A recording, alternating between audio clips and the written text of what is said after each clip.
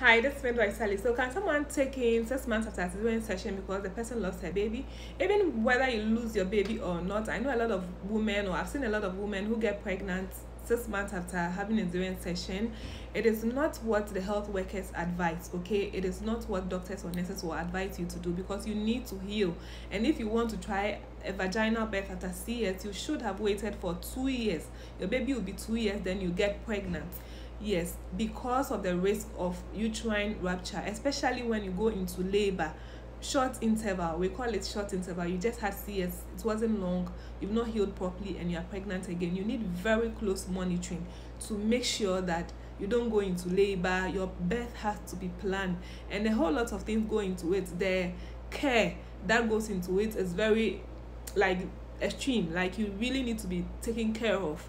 It's a high risk to some extent. So please, if you can wait. I know how devastating it can be, but if you can wait, and speak to your doctor, speak to your midwife about it, okay? In case you fall pregnant before that 2 years or something. For everyone, just make sure your doctor is aware, your gynae is seeing you, your birth is planned, so that you don't have any complications. Thank you. My name is midwife Sally. Please don't forget to follow and also to share. Bye.